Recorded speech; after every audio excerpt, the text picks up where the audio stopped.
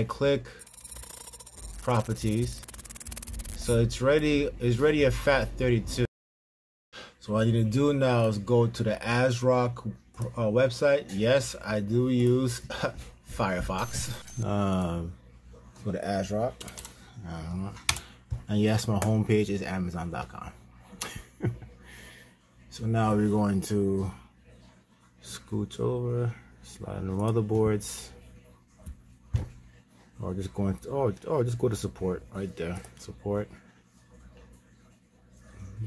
I know my motherboard name, so X570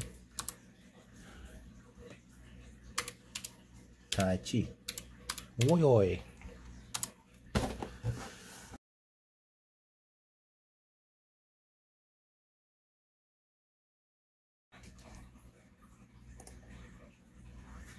What just happened here? Oh, here, okay, it's easier. Support, BIOS update. So we're gonna go with the latest update. So we're gonna go through, since we don't live in China, obviously it's gonna be a global. All right, so we're gonna save it. And go further with it. So now we're going to extract it. So let's see, we're going to extract it.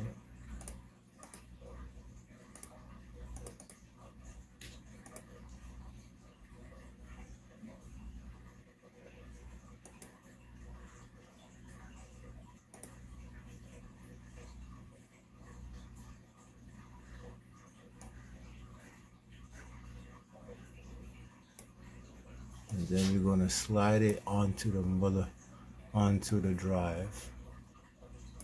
And then we're going to rename it. Step will be step 4. And then I have to rename the file to creative.rom. So after I renamed it, this popped up, this window popped up. So I renamed it creative.rom and this popped up. Only because the computer doesn't recognize the ROM file. But that's okay, because we know what we're doing. So we're just going to hit yes. Now, it's ready on the, now it's saved to the to the flash drive. All we gotta do now is just eject it. Right click, eject.